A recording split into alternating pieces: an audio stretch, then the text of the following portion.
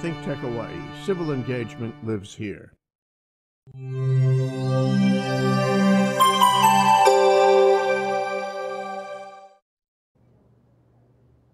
Aloha, everyone. My name is Peter Adler. I'm a planner, a mediator, an arbitrator. I'm also a member of ThinkTech's board of directors. And for the last several months, I've been doing a long reconnaissance on one of the biggest issues coming up for all of us. I personally haven't decided which way I will vote, but I'm committed to understanding the question and helping educate everybody. And this is special three-part ThinkTech series. It's called Hawaii's Big Choice. Should we have a new constitutional convention? That question, along with a second one regarding special property taxes to fund education, will be on the ballot when we vote on November 6th. Today's series deals with the first question.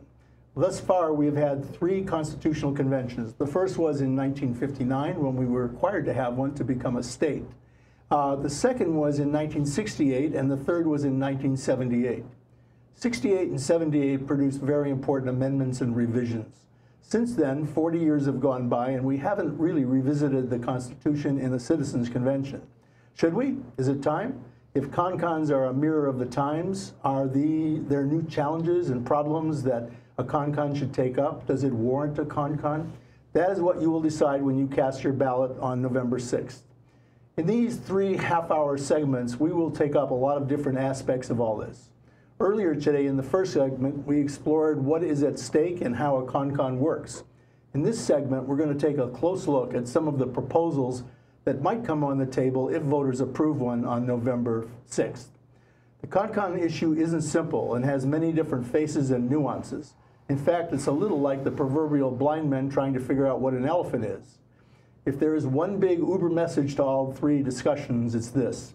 Let's get informed about what kind of elephant we are dealing with, think about the big yes or no choice, and above all, get out the vote and be there on November 6th. More on that a little later. To get us started, I have invited 2 friends and colleagues here to help us think it through, or at least to help me think it through. Colin Moore is a professor of political science at the University of Hawaii and director of the UH Policy Center. He is a regular commentator on electoral matters and has done some important polling, which I hope he'll share a little bit with us later on. Also with us is Kitty Yannoe, Chief Executive Officer of Communications Pacific, or COMPAC, as most of us know it, which works with many clients in many different segments of the state and helps them think through challenging internal and external strategy issues. Colin, let's start with you. And you and Keith Matson are doing a very unique deliberation, and it's also got 3 parts like this series. And you've brought in volunteers mostly from the neighborhood boards, I believe. Give us a snapshot of what you're doing and your sense of how those folks are faring and what they're most curious about and interested in. What's on their mind? Sure. So what we're doing is called a citizens jury. It's gone by a number of different names, and this really was pioneered in Oregon and a few other states. Sometimes it's called a deliberative poll, but the basic idea is the same. You take a representative sample of citizens, a group of citizens, you give them the chance to hear from experts to really take a deep dive into this issue, and then they produce a report about some shared facts, some reasonable pro arguments, some reasonable con arguments, and so that's what we're in the process of doing. And actually tonight, right after this show, the citizens are going to hear from some folks from the pro camp and some from the con camp. You're finding them interested, enthused about talking about this? Well, we are. I mean, of course, these people elected to be part of this process, so they're naturally interested. But I think what's interesting is a lot of them don't really know what to make of it either. I think a lot of them are on the fence, and they're really puzzling through this as well because, like you suggested, it's really nuanced. It's a very complex matter, particularly because there could potentially be so much at stake. Later on, if we have time, we'll revisit the timeline that goes on. We did that in the first segment. Kitty, you also work across many different aspects of the public, private, and civic sector. And you're known for that. You're known for brilliant strategy work. What are you hearing about this? Are people interested in the business community, the political community? You know, we just did a grassroots community. We call it soft sounding. We get out and talk to representatives of different demographics. And the #1 thing that keeps coming up is cost of living. People are just very concerned about that and the ramifications of that. People are worried about things like traffic and other issues, but cost of living tops the charts across every demographic. If it's people that are not personally worried about it. It's their kids can't come back, their friends are retiring elsewhere, just getting things done here, and that comes top of the list all the time. Are you hearing that in the business community? Are you hearing that in the civic sector and nonprofits? Where are you hearing People it? are having a hard time keeping employees. Everybody hires everybody they can locally, but if that's not enough, they have to recruit. And time after time, they'll get someone here, and then they just realize it's just too tough, or they have a hard time recruiting the employees they need or keeping the employees they need. A lot of our local families are going to the mainland.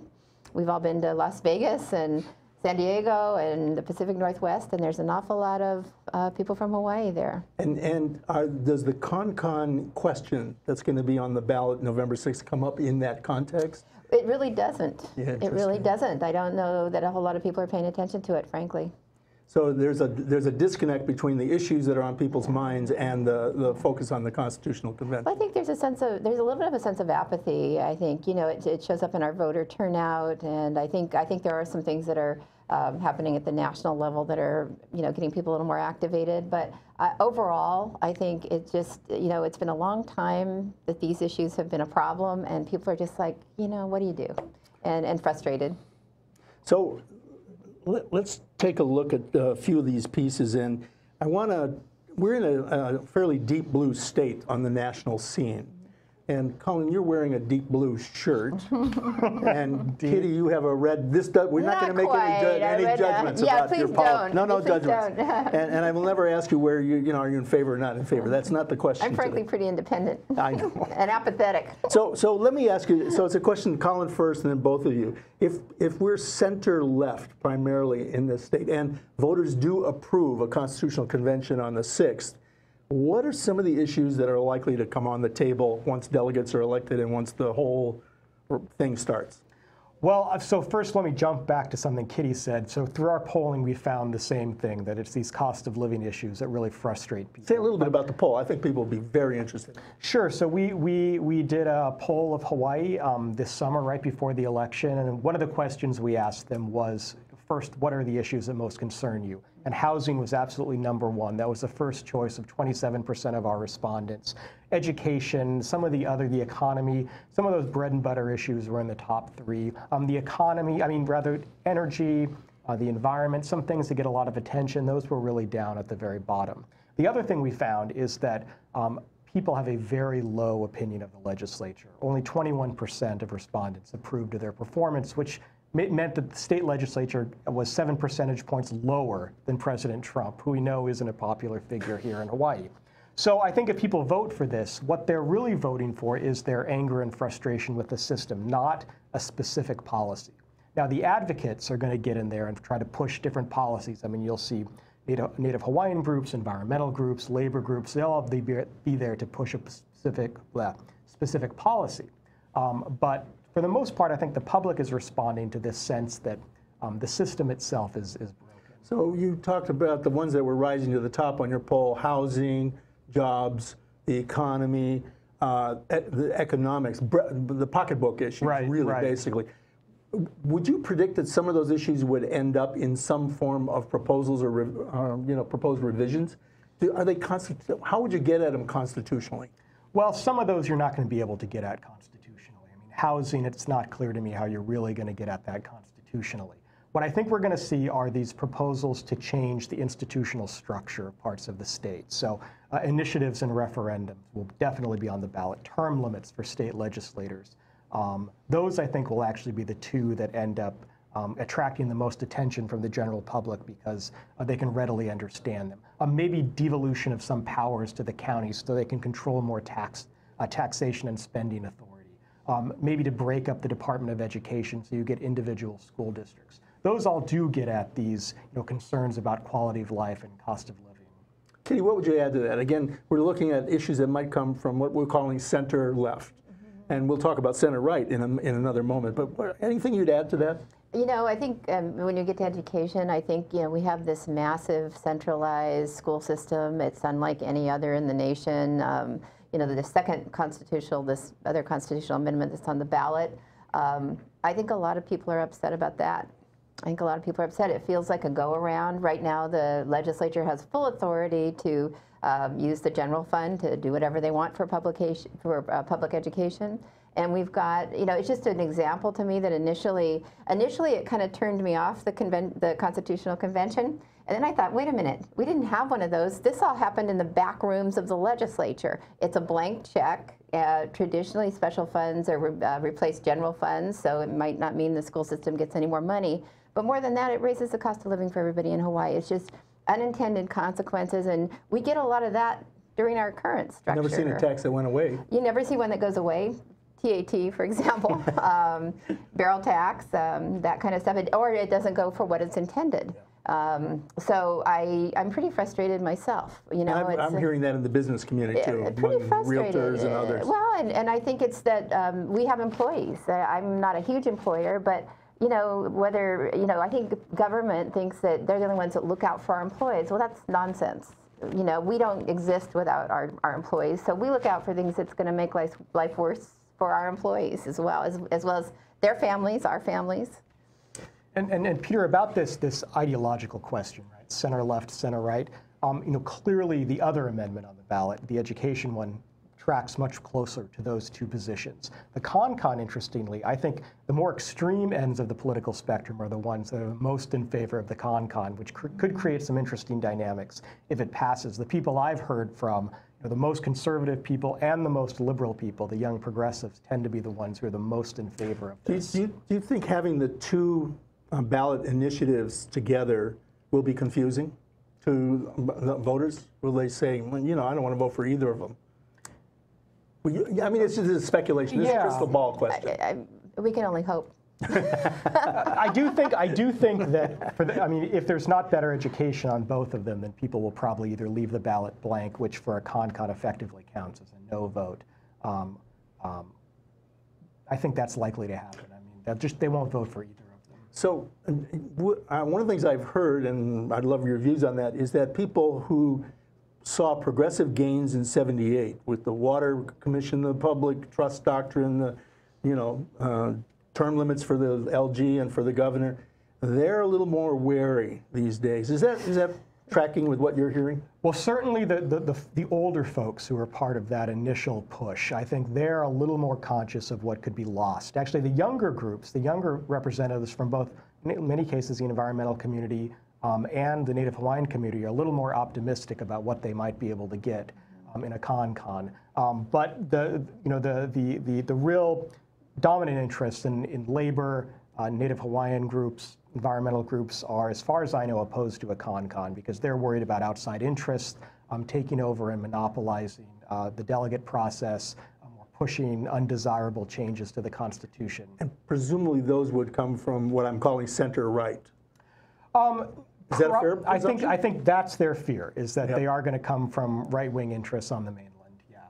Are there other issues that if you are more conservative on the political continuum, you would expect those issues to roll up if there's an approved convention? Oh, absolutely. What would be some of those? What are some of the ones? Those are the issues where the liberals and the conservatives actually agree for the most part. The initiative and referendum system, that's favored by conservatives and favored by liberals. I think actually devolving more power to the counties, creating school districts, that's an issue that's favored by the left and the right. Maybe not the centrists, maybe not some of the current dominant center-left interests as you're characterizing them. Maybe not the public sector unions. But those, I think, those institutional changes are favored by both of those sides. Katie, any sense of when you move around the community, what are you hearing from millennials, Gen Xers, Gen Yers?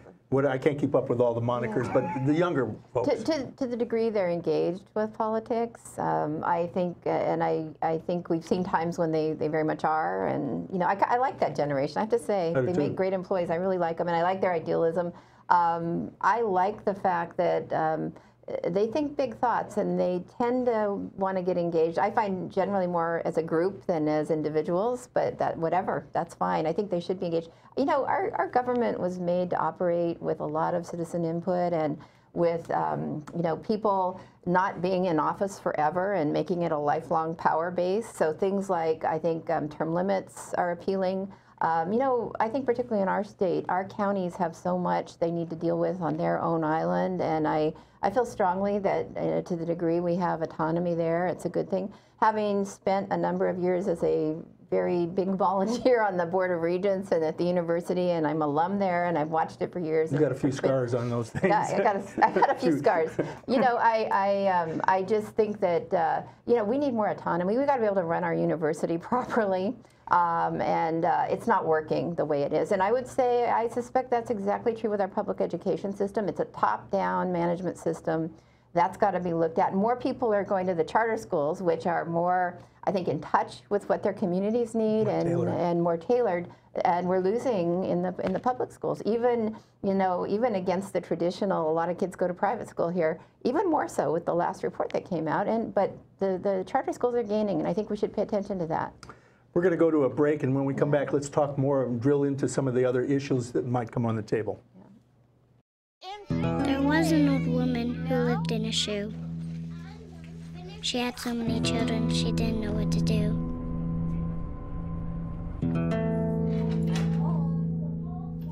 She gave them some broth without any bread and kissed them all soundly and put them to bed. Hunger is a story we can end. End it at feedingamerica.org. You can be the greatest, you can be the best. You can be the King Kong banging on your chest. You can beat the world, you can beat the war. You could talk to God, go banging on his door. You can throw your hands up, you can beat the clock. You can move a mountain, you can break rocks. You can be a master, don't wait for luck. Dedicate yourself and you can find yourself. Standing in the Hall of Fame. And the world's gonna know your name.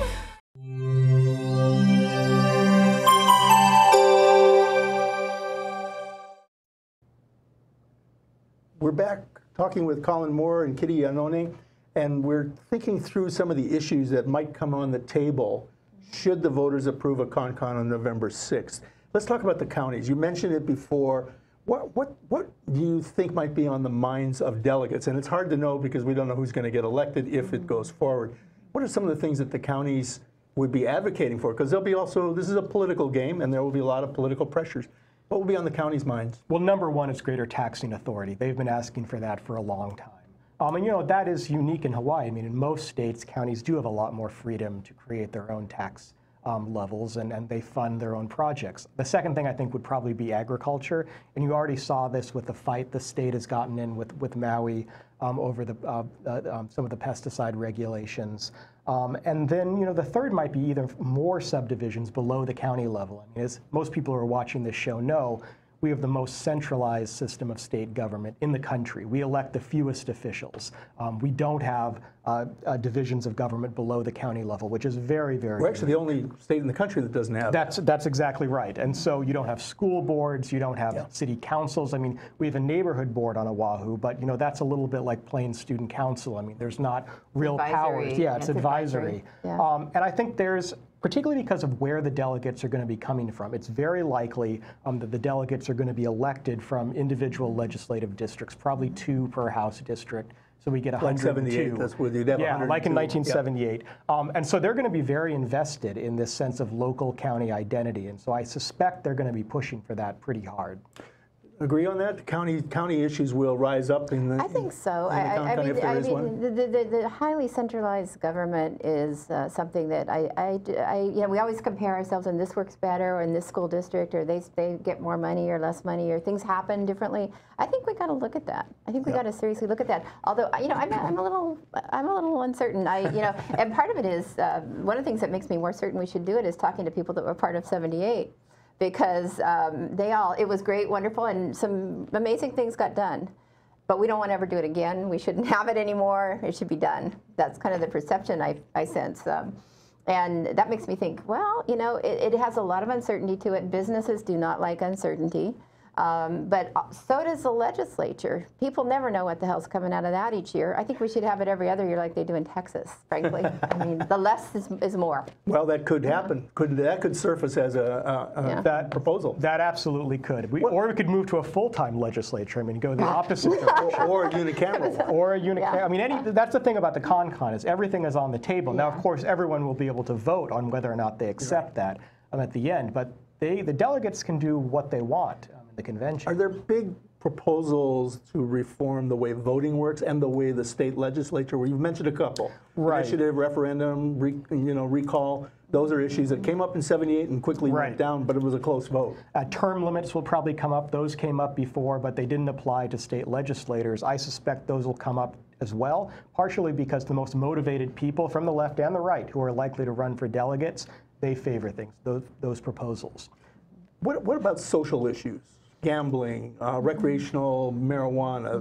Would you see some of those also rolling up on the table? All of those things. Death with dignity. All of those things are on the, I think, come up. And you know, I grew up in the '70s, so I'm a little more to the left on a lot of those things. I think generally, you know, we passed this legislation about medical marijuana, and we still don't have any regs, so it can actually be implemented. And yeah, a lot of people suffer as a result of that. I think there's crazy stuff that doesn't get done. We have these great bills and acts that would bring more money to the school system. You know, we make decisions. It sounds good. Nobody ever implements. I'd like to see a lot more accountability built in somewhere, and I'm not sure what the mechanism is, but it's not going to happen by counting on the same people to build it in. They're not going to police themselves. They don't do that very well. So one of the things that a constitutional convention does, it gives citizens a chance to, in a sense, override the legislature and say, these are issues, work on these, we want to do these. Many of the things that came out of '78 and '68 were things the legislature could have done themselves. Right. So basically this it says, you know, this is the temper of the times. In '78, the war in Vietnam was on people's minds. The environmental issues were on people's minds. Palaka Power was on people's minds. There were lots of issues roiling around. Do we have those today? Do you see that where there's really creating a kind of ferment, or are we more passive or seduced by national issues? It is a question about the temper of the times and the mirror of the times. And Kitty, when we were doing our Con Salon, Jim Schoen said these really are a mirror of what's going on. The Cons are a mirror. I agree with Jim that Cons are a mirror, and I think similar to the '70s, what we have is this deep frustration with the status quo. I mean, that's why you get such low approval ratings for the legislature. And in the '70s Con, of course, you're partially responding to Watergate and this deep frustration with the federal government. The difference, though, is you don't have that same level of mobilization that happened after Vietnam. That's why the delegates who ran for the Con were dramatically younger than the delegates in the '68 Con. I think they're going to be dramatically younger than the delegates who run and win this time, because young voters are not as engaged in the same way they were after Vietnam. And it was in response to that experience. I mean, having so much at stake that you could be drafted for the war. So I don't expect that to happen. I know my students, if they see this, will be disappointed that I don't have more faith in young voters, but I don't see that level of mobilization. And you track the declining voter turnout. That's right. Registration and turnout are two different things. They kind of... Yeah, we have higher registration because it's very, very easy to get registered these days, but decreasing voter turnout. And one thing, and John Waihehe has made this point many times, and I agree, one thing that can come out of a Con, though, if young people do run, is to create a new generation of leaders. That's what we saw last time, and maybe that's what we need, because the people who are opposed to it right now will often say, as you suggested, the legislature can already do this. And sure, they can, but things like term limits, the initiative and referendum system, for the most part, that's really not in their interest to change. Those are big game changers. Yeah. Big game changers. And like businesses, politicians don't like uncertainty. Well, yeah. I don't think anybody likes. Yeah. Most people don't like. And yet, sometimes we got to push the envelope. We've got to do things. We've got to look at things differently. And to me, it's been a very long time since I've lived here for 44 years. It's been a very long time since I've seen real change, or And I say that after being a Democrat all my life and going to help Linda Lingle. And I look at as much as got done in certain areas. the system's pretty strong in keeping, I look at it as like the river parted, a few things got done, some good, really good things. I look at the Clean Energy Initiative and things like that. But as soon as she's gone, it's right back. Nothing really changes. Well, one of the challenges in this might be a lot of existing political elites running for delegate status. So you might wind up having a flood of existing politicians, senior guys, saying, well, I want to be a delegate, which didn't happen in '78. It didn't, but it did happen in the con prior to that, in the 60s, exactly. Yeah. And I think that was because there was this norm that came out of the '78 proposal for a con, that elected leaders shouldn't run as delegates, that it really should come from the people. And no matter what happens, and I don't take a position one way or another on con, but if it passes, I hope our elected officials will respect that. I don't think it's appropriate for them to run. In '78, the media played a big role on that. That's right. They were really pushing hard to make sure it was more of a citizens gathering than an existing political rally for the sitting politicians. Is that likely? I think so. I think that, a lot of this will be modeled after the '78 con because it just looms so large in the history of this state. And so because there's precedent for that, I expect you'll see the same pressure and discouragement for elected officials to run. So let's just take a look at further issues that might come on the table. That's really the center of gravity for this discussion. Are there other issues wild card issues that might come up about how the state functions, how the body politic functions, how voting functions, how education? For example, on education, would we really expect that there'd be an attempt to decentralize the school board system and have neighbor island boards or something different? I think there would be. Yeah? I think there would be. What do you think that would look like? What if we were just speculating? I understand we're speculating, but let's do that. Yeah, I think communities. I think it always has interested me because the neighbor island communities are pretty focused. Whenever I work on the neighbor islands, people get together quickly, they decide to do something, it gets done, and I think they have the biggest interest in that, in seeing a decentralized school system. And you think they actually want that? You think they would be hungry for that? I think there's a they would growing want the money to movement. go with it. I think there's a growing movement toward that, yeah. With the charter schools? With the charter schools, and just a sense that top-down governance isn't working on our schools. If you look at films like Most Likely to Succeed and the way things are being done, we're kind of working off an old model. We're working off old curriculum. And we have a $3 billion budget. 1.9 comes from the state, but another billion comes from everywhere else. We've got a relatively small school system, and people are starting to realize that, including a lot of teachers. And they're saying, you can't buy decent school books, you can't buy school supplies. That's ridiculous. Yeah. And can't pay teachers. We don't know and can't pay our teachers well. Where does that money go? Yeah.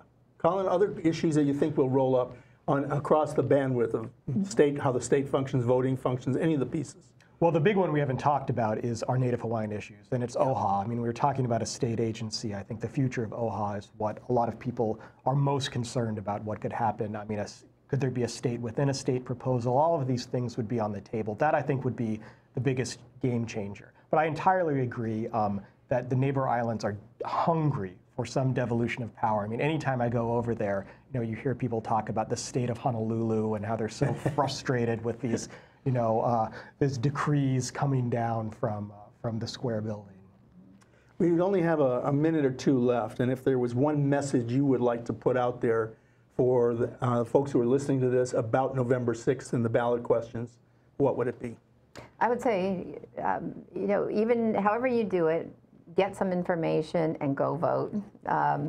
Know the issues. The fewer of us that go to the polls, the less we get detached. And I would say reattach, reengage, get involved, know the issues, and have a voice. I'm always fascinated when I sit in a room and I listen to people that may think differently than I do, and I always learn something, and I may or may not change my opinion. You are so good at that. The more of us that listen, the more good information gets out, and we can sift through it, and together as a community, we can determine some new ways of doing things. So, Colin? There will be a lot of great sources for information on the con, no matter what position you take, and one of them I hope will be this citizens jury that we've worked on, because if you can't trust your fellow citizens, really who can you trust? And so that's the point of this project, to give you an unbiased source to at least clarify what the debate really is about. So just to add my little voice to what Colin and Kitty have said, if you have an issue that you're worried about and you say, I want to protect this issue, I don't want to see changes, or you have alternatively an issue that you say, I really want to see change on, get clear on that, and either way, come out and vote. But focus on the issues that are most important to you. We're in an interesting moment, and it could be a game changer. Thank you so much for joining us today. Thanks for having us. Yeah, you bet.